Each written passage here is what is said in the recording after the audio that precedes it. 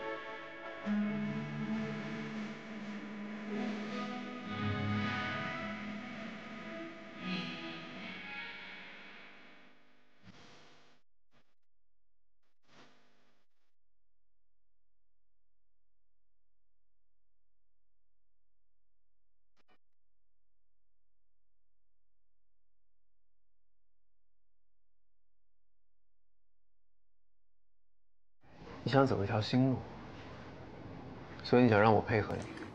对，整个实验室里，我觉得你是最好的人选。时间太短了，根本不可能。你还是放弃吧。你上次不是问我，西西弗斯绑架过死神，而我对世界做过什么吗？我正在试着改变一些事情。那只是希腊神话，死神一直都在，不是吗？帮还是不帮？一句话。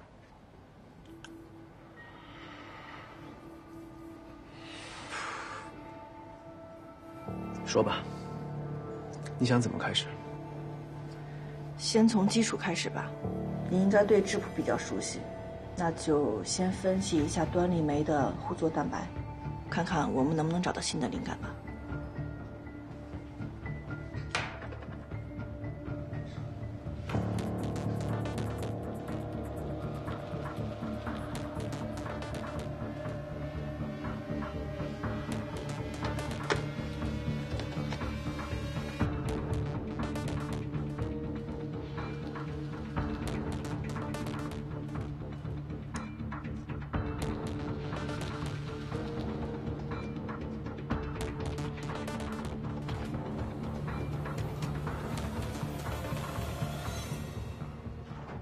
哎，周小山，裘佳宁让你打质谱啊？嗯，打了质谱又能说明什么？能找到互作和相关的蛋白，应该是想重新回到小分子抑制剂的研究方向吧。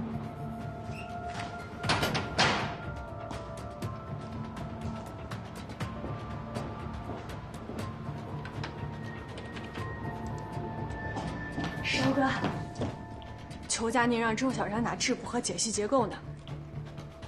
别人的事儿跟你有关系吗？干好你自己的工作。好。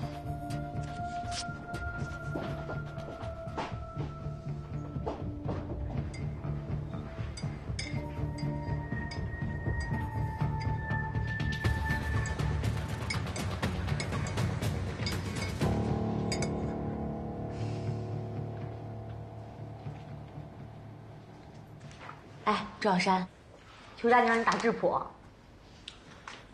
啊？为什么呀？他想从互作蛋白上找到新的突破口，打开小分子抑制剂的新思路。他是想回到过去的方向啊？可笑吗？咱这么多人，1年多了都没有找到解决办法，他怎么那么厉害呢？给他个翅膀能上天吗？哎，不过我倒是觉得原来的方向放弃了呀，可惜了。怎么可惜了？你看啊，我们之前的抑制剂方向副作用太大，走不下去了。就因为哈里发表了个文章，老孙就说试试哈里文章里的基因方向。但是谁知道哈里是不是有所保留啊？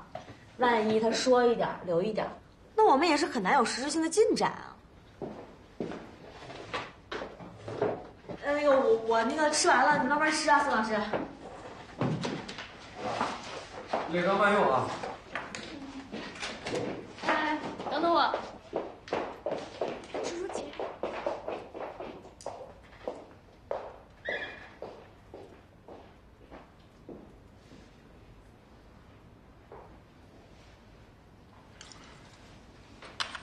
谢老师，我吃好了。你慢慢吃。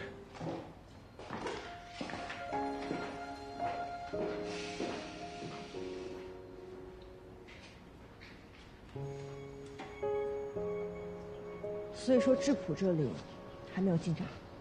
是啊，之前孙老师在这个方向已经研究了1年多，都没有什么结果。你是不是可以考虑不用再浪费时间了？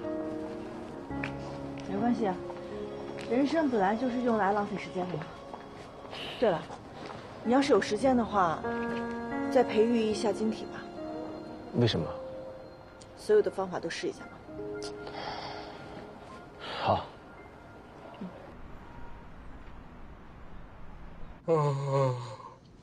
师傅，你是不是做了一夜手术很累呀？没事，不过我一会儿确实需要睡一会儿。那个5号床的病人，你帮我多顾一下，还有每2个小时要给他量1次血压。另外，我又多收了一个病人，你再想办法安排一个床位，行不行？排不出了呀。什么态度啊？你上礼拜都已经答应好的，又忘了？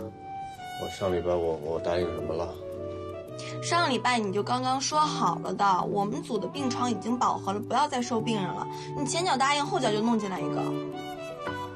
那你不也排出来了吗？我不逼你一下，你永远不知道自己的潜力有多大。反正我没潜力了。师傅，我说你真是人心仁术。你这我要的面子，不要紧张，是不是落在哪儿了？对呀，你好好想想，怎么办呢？别急，你好好想想，没事。小芳，怎么回事？哎呀，这不7号床的病人马上要做手术了吗？他妈好不容易从乡下凑来的手术费，只是不小心给弄丢了。阿姨，手术费是吧？要不我先帮您垫着吧。啊，真的？我先帮您垫着。哎呦我的天！阿姨，别激动，你可救了我们全家呀！走，咱缴费做手术啊！你去缴费。阿姨别哭了啊，没事的，没事的。我一定想办法把钱还给你。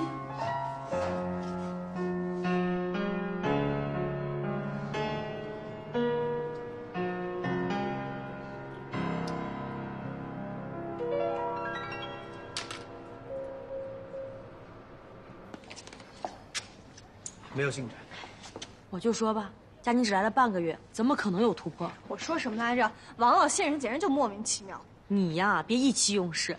佳妮要是真把报告做出来，得到王老的认可，对我们都是有好处的。不，他做出来了，孙老师就被比下去了，我才不要呢。你现在呀，跟你的石头哥可以在一个办公室，虽然呢他对你是不屑一顾，但最起码你们抬头不见低头见啊。哎，万一佳妮做不出来报告，我们的原计划就会被喊停，到时候我们这些人怎么分配呀？那还是个问题呢。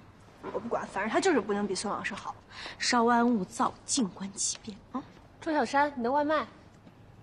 你不刚吃完饭吗？冉姐，你帮我放我桌上，我去看看。你的外卖在这边。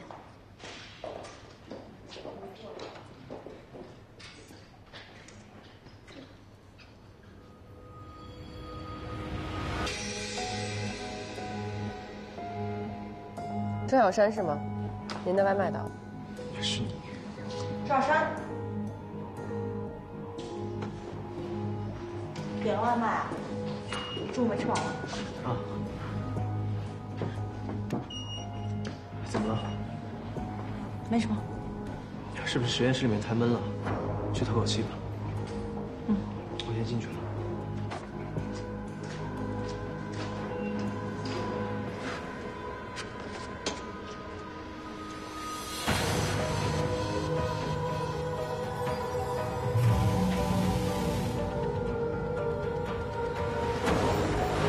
瑞贝町公寓1单元601室。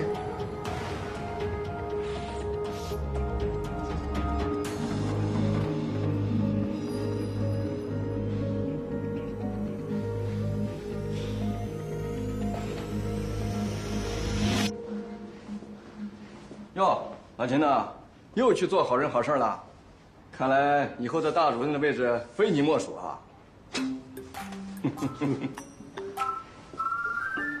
师傅，您回来啦？啊，钱主任挤兑你的，你们都没听出来啊？是吗？哎呀，我奶奶今年90了，你知道她为什么高寿吗？因为你奶奶跟我一样可爱。不，因为她从来不多管闲事儿。你骂我呢是吧？哪敢呀？喝水。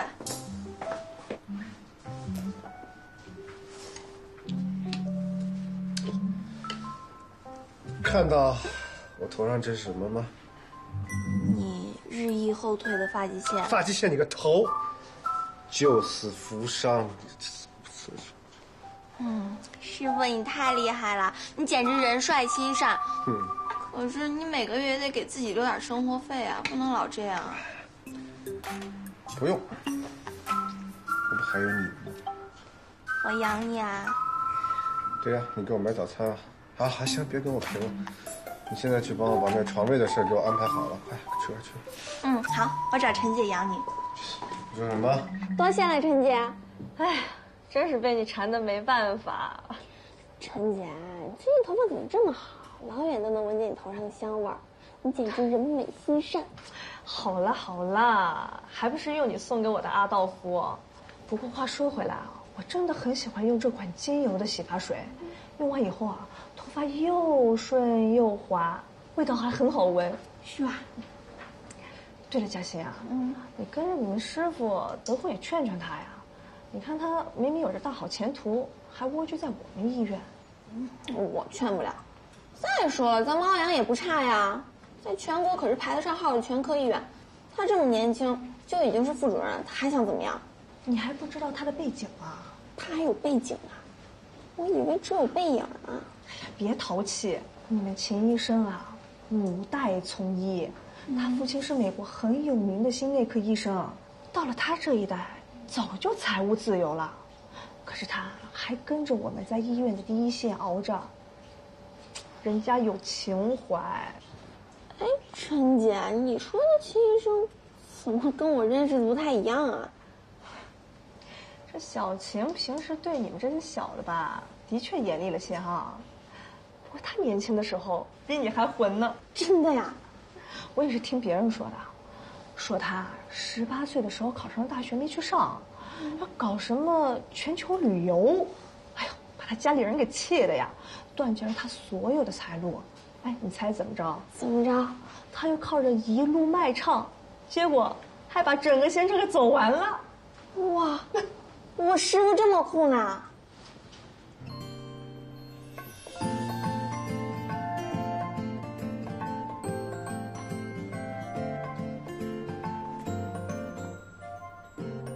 师傅啊，陈姐给安排上了。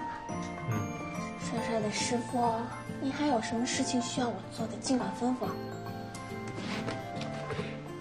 拿着手机是不是又在录视频呢？没有、啊。又想给我录鬼畜啊！手机放下。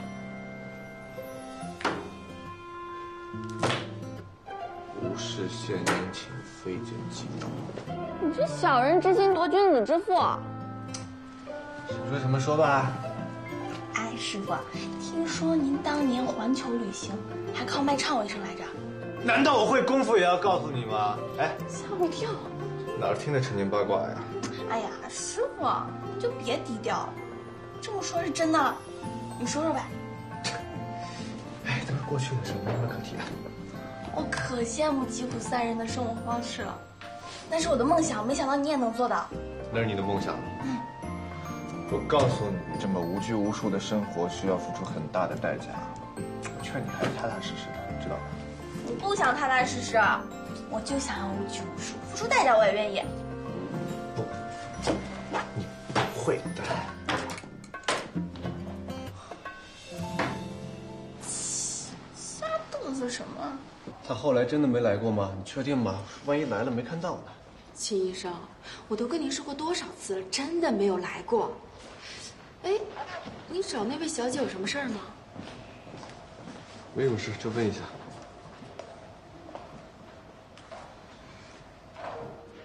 姐，你有没有觉得我师傅真的很酷啊 ？Gap year， 在国外是一种很常见的现象。什么鬼？就是间隔年、空档年，一般是说年轻人在升学或者是毕业之后、工作之前，他们会做一次长期的旅行，一般时间是1年。我就需要 gap year 啊。你吃不了那种苦。为什么 ？gap year 一般是穷游，需要坐红眼航空、住青旅，还有经济窘迫，你能行吗？我实在不行，还可以找老爸救济嘛。那就失去了 gap year 的意义啦。再说了，你觉得老爸还有阿姨他们会同意你出去玩吗？玩1年？也是啊。好烦啊。你就知足吧，现在过得挺好的。不好，太无聊了。哎姐，一会儿吃完你去哪儿啊？回宿舍。我能去你宿舍看看吗？你要干嘛？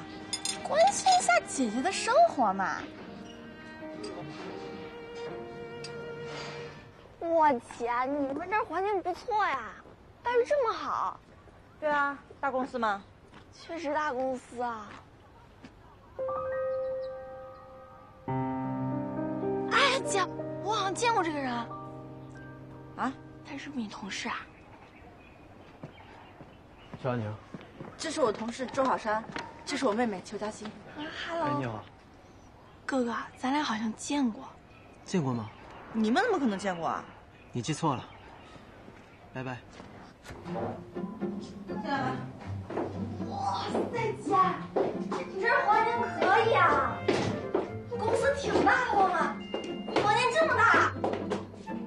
妈呀，让你看看，姐，你这2间房间，你这小复式，你这公司太大方了，我的天哪，比我们医院强多了。这下你可以放心了吧？放心。小佳宁，你自己生活自理能力什么样不清楚吗？哎，我能力怎么了？我只不过是不愿意把时间浪费在不重要的事情上吧。哈哈，很光荣了。哎，对了，你要替我保守秘密啊，尤其是不许让爸爸知道我回来了。保密可以，但是呢，你得答应我一个条件。条件啊？那我给你买的那个羽绒服喜欢吗？送给你了。喜欢是喜欢，但是呢，羽绒服就太俗了。姐，我的意思是你让我搬过来，我就替你保密。搬过来？为什么？我最近在奥安医院实习啦，离你们这儿可近可近了。我要是在你这儿住的话，每天上下班能节约1个小时呢。这对于正在长身体的少女来说，是多么重要的一件事情啊！是不是啊，姐姐？我提醒你一下，自从上了初中呢，你就再也没找过哥了。姐，你说这话就过分了，你这玩笑开大了啊！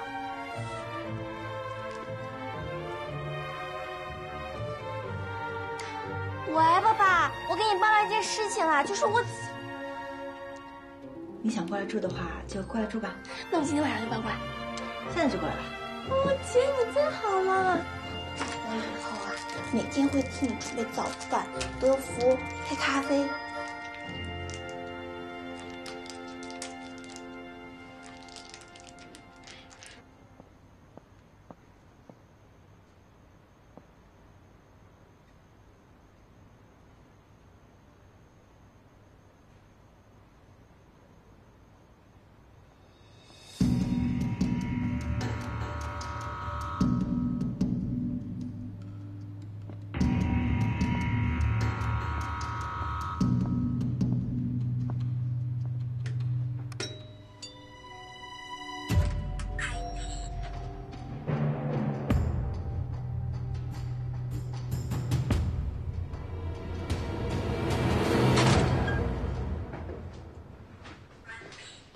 张叔说这次的任务非同小可，让我来帮你。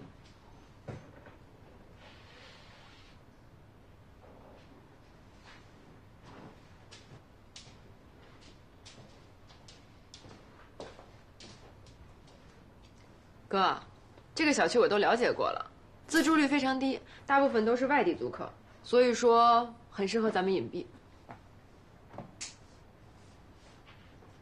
关于这次任务，你知道多少？你知道的我都知道。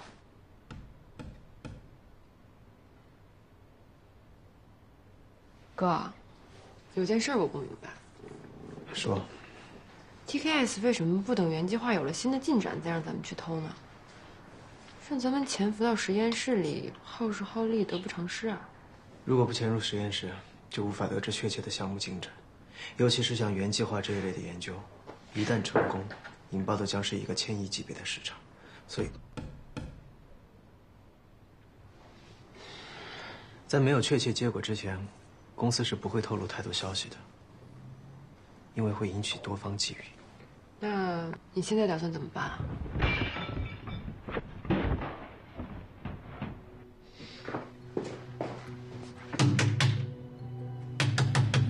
不要敲了！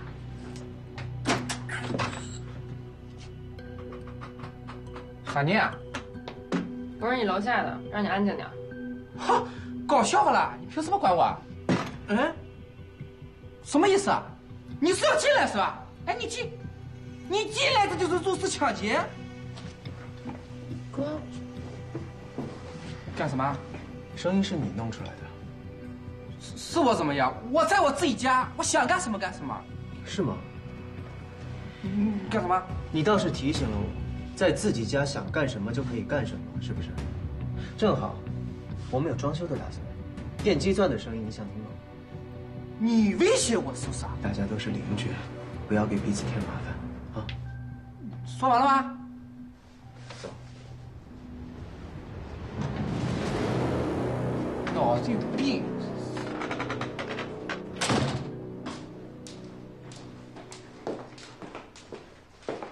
哥，直接揍他一顿就完了，废什么话呀？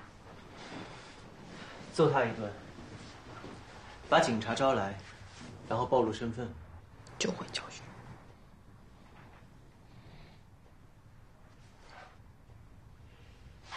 哥，任务到底进行到什么阶段了？停滞阶段。茉莉，你不能待在这里。为什么呀？你的出现会打草惊蛇。我不会暴露的。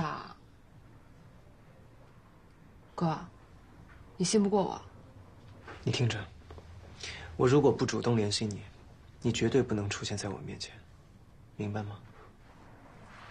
哦，知道了。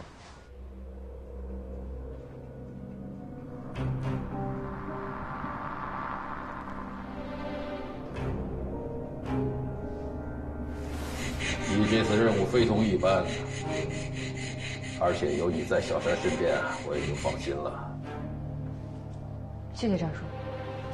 还有一件事情，您替我留意一下，如果小山那边有什么风吹草动的话，马上告诉我。战叔，您这是让我监视小山哥哥。茉莉啊，这次任务对你而言，就是一次好好打磨的机会，别让我失望。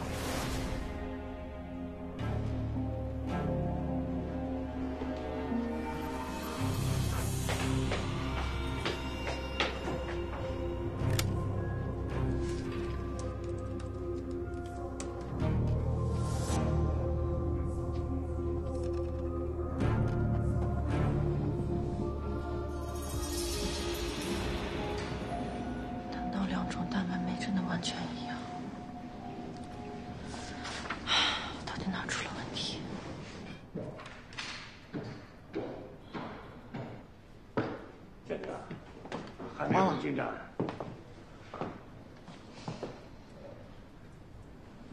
编码序列一致，翻译地点一致，作用方法也一致。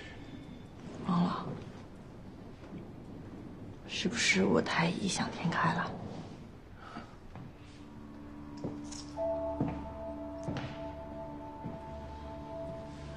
都下午2点多了，你还没吃午饭啊？没什么胃口。亚宁啊，都这么多年了，你一点都没变。还记得我们第一次见面吗？在普林斯顿，一个关于细胞凋亡和组织再生的研讨会上。对，那天开完会都晚上7点多了，我还没吃饭，你就拉着我讨论这个凋亡的调控因子问题，一问就是1个多小时。好不容易问完了，你接着换上了组织再生的问题，一问又是1个多小时。助理催我吃饭都催了3次，可是你呢，就是不走，一直是神采奕奕。那个时候年纪小，不懂事，你别怪我。很好啊，搞科研的就需要有这么一股轴劲，这也是我为什么要你这儿来的原因。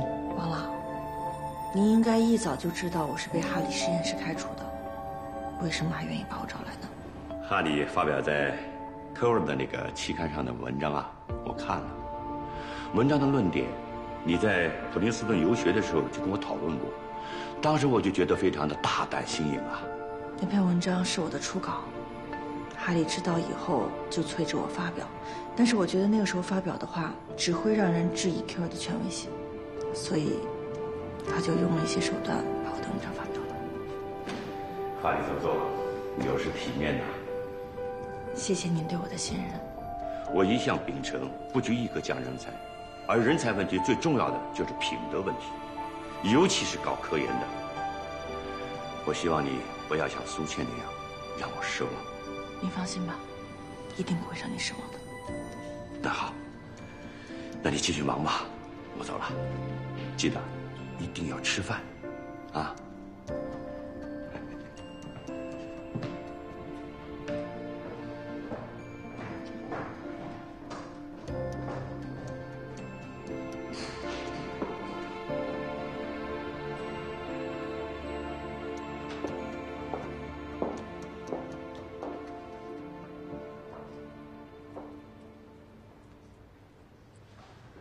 还是没有结果啊。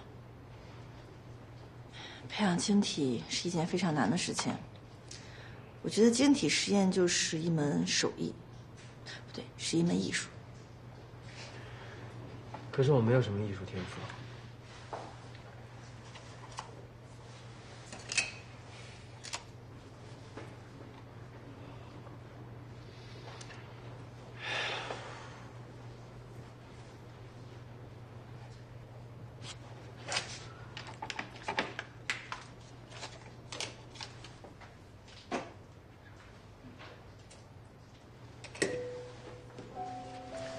这个是憨憨狼，一个非常有名的卡通形象。憨憨狼，这个名字倒是和他的形象挺搭的。别小瞧他，以前我写论文的时候呢，脑子打结，然后就看到了《憨狼家族》那个动画片，我就发现这个憨憨狼啊，让我觉得看到了特别有能量，然后我就学着把它画下来。以后每一次脑筋打结或者是遇到困难的时候呢，只要一看到它，我就觉得整个人充满了能量。裘老师，你是一名科研人员，迷信这套你也搞？这怎么会是迷信呢？科学家也是人，在实验的煎熬中呢，我们也需要一点小小的神秘仪式，让我们可以舒缓压力，能更有动力坚持下去。这种晶体，我一共用了快1000种体系，长得快，晶体小，无法用单晶仪或 XRD 检测出晶体结构。就算长出来了，也就是个小小的晶核，空间造型没有什么奇特的，不过就是一个小小的方块。哦，怎么了？我明白了，我知道问题出在哪儿了。这段时间我一直在想，2种细胞的端粒酶到底会有哪些不同？基因相同，转录本相同，翻译位置相同，我就是没有想到，在不同的细胞里翻译，而翻译后的折叠修饰有可能是不同的，非常有可能不同。小沙，谢谢你，我相信你的肿瘤细胞端粒酶晶体也一定会长出来的，加油！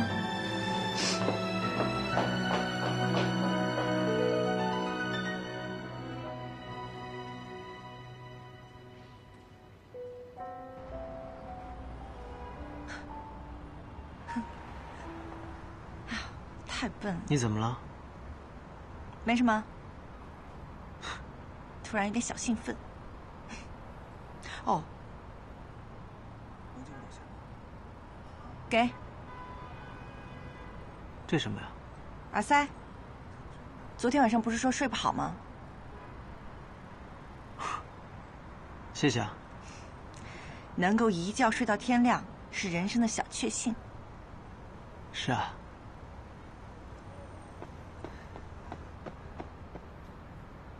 那个哥哥姐姐，打扰一下，我是外地来旅游的，然后钱被偷了，现在回不去了，能不能借我50块钱啊？不好意思啊，我们没有现金。哦。哎，等一下。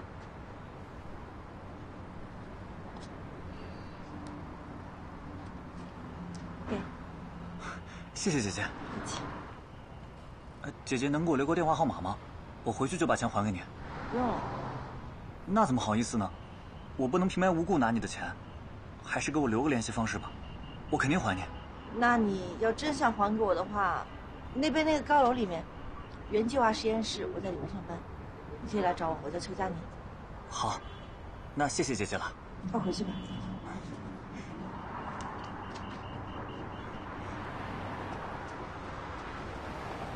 老掉牙的骗局你还看不出来？万一是真的呢？就算有1/1000的几率，那也算是帮到了一个需要帮助的人啊。那就算像你说的是个骗子，肯定也有不得已的苦衷嘛。不然，要是有办法的人，这么大冷天的谁愿意出来跑啊？对吧？善良是一种选择。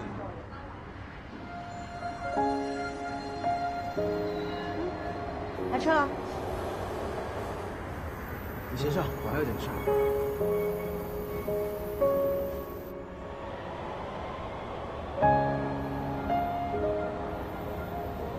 先生你好，我是外地来旅游的，然后钱被偷了，这是我学生证。您能不能借我？我一定还你。给你。谢谢。没事。不好意思打扰一下，我是来旅游的，但是钱被偷了。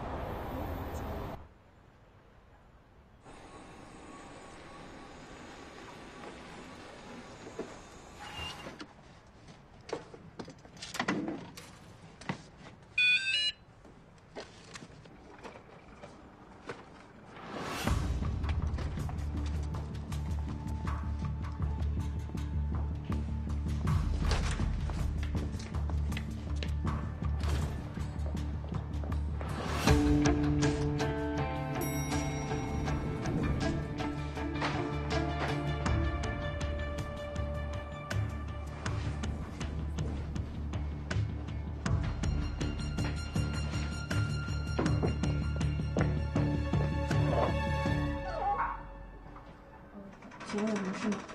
您的外卖。我没点外卖，是不是弄错了305，没错了。都是嘉欣买的。你这里面是什么东西啊？哦，季节限定青团。青团，那肯定不是我买的了，我不吃青团的。那这样吧，女士，您给我留一个电话，我去查一下，如果真是别人给您送的，我再联系您。我看没有这个必要了吧，不是我买的，也没有必要留电话。要不然你给你们平台打个电话，看一下到底是谁买的，是不是送错了？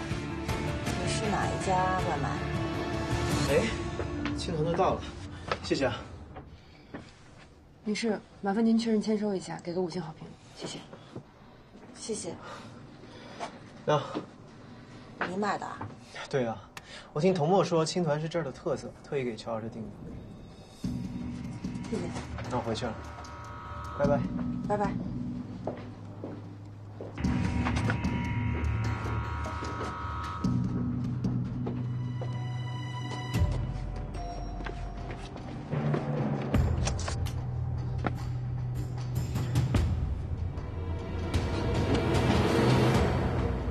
如果不是我及时出现，会是什么样的后果？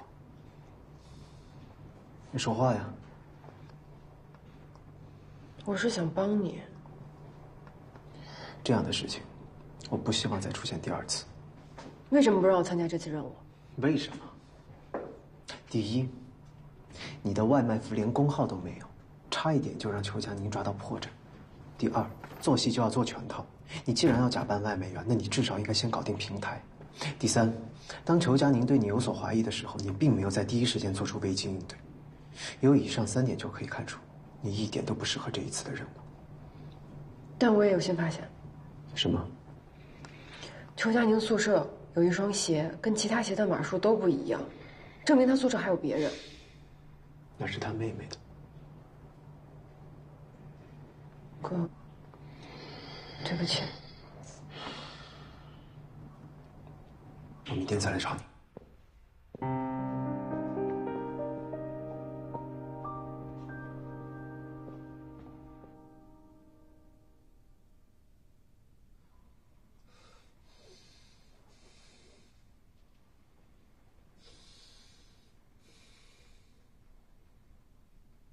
能够一觉睡到天亮，是人生的小确幸。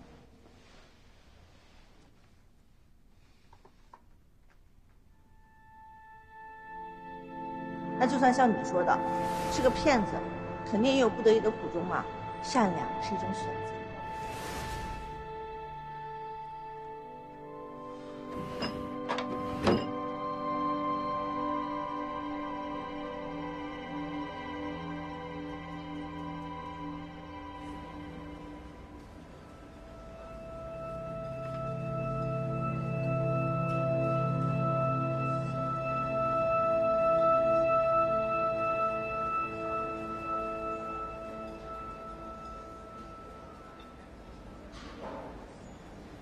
他们都是你的同龄人，看着他们，你什么感觉？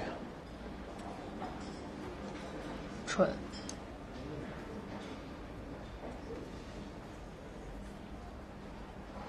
我说错了。没错。他们虽然跟你有着一样的年纪，但是他们脸上都挂着一种可笑的表情，对这个世界的无知。他们没有见识过大风大浪，没有体验过生离死别，更不知道这个世界还有另一面：黑暗、无序、纷乱。那你还带我来这儿？你有想过为什么他们可以这样生活，你却不行？哥，你到底想跟我说什么？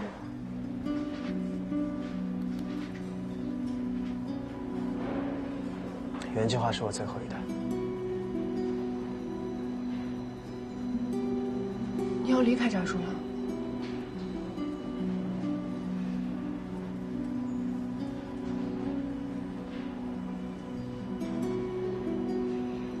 我厌倦了这样的生活，一个任务接着一个任务，永远都要紧绷神经，永远都要提防外界。10年了，我几乎没有睡过一个完整的觉。我不想再继续这样非人的生活了。扎叔同意了。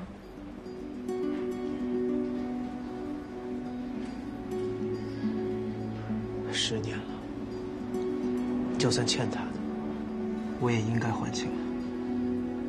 他把我从那样的地方带出来，让我接受最好的教育，改变了我的命运。我很感激他。可是莫离，如果没有扎叔，我的人生就不会幸福了吗？你怎么突然跟我说这些？莫离，你的命是我救的，我要对你负责。我不希望你再这样浑浑噩噩、不辨是非的活着。我希望你能和我一样，换一种方式生活。换一种方式，不再伪装，坦坦荡荡。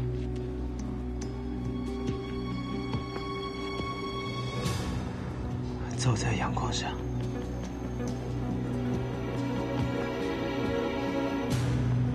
哥，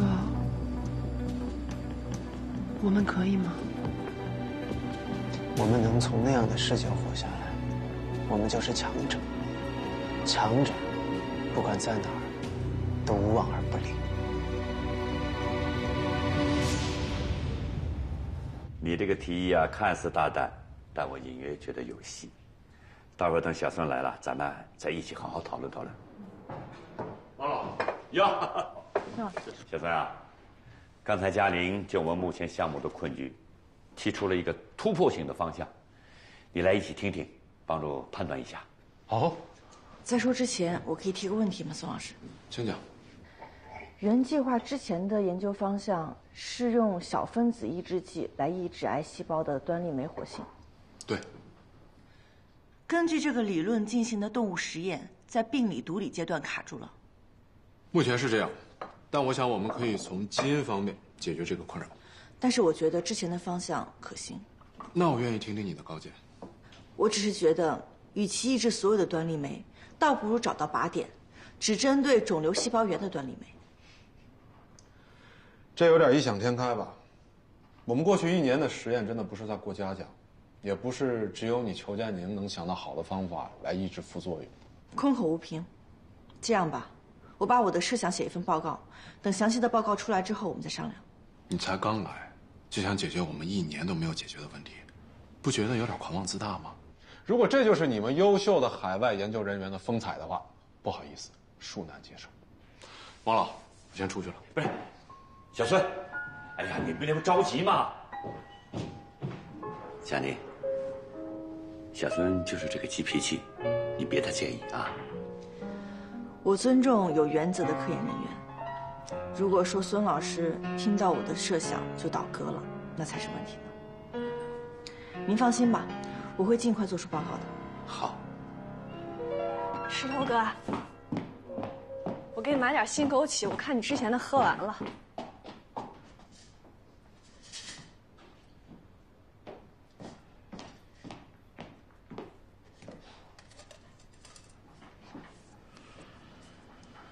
石头哥，你不开心啊？没有啊。我知道了，今天一上午裘佳宁都在王老办公室，他是不是给你穿小鞋了？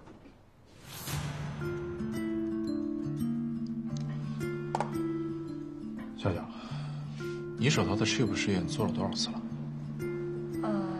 那天纯然说的那些话你也听见了，你怎么想？哎呀，人家那个人不一直那嘛，说话没个把门的，你怎么还往心里去了呢？是不是？他真的说什么了？他建议我们回到端粒酶的老路上。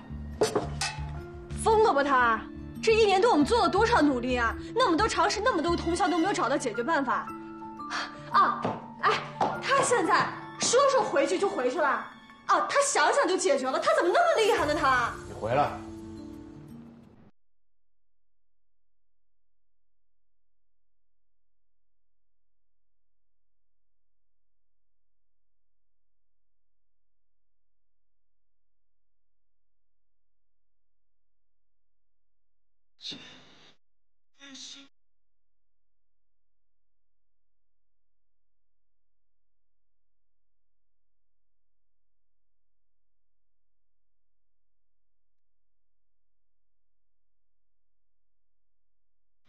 全是痕迹。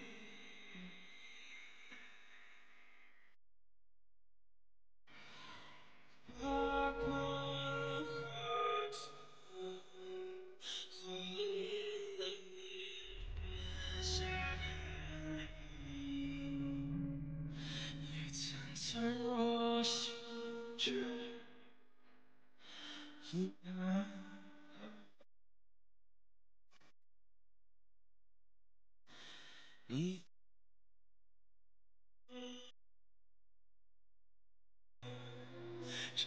心的枷锁越紧，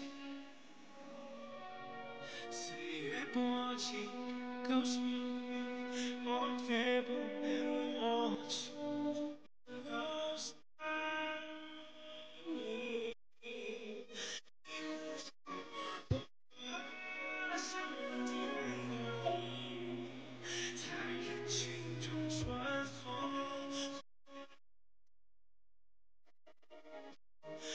太钟情，不过于注入你的过于，在我的心中生命。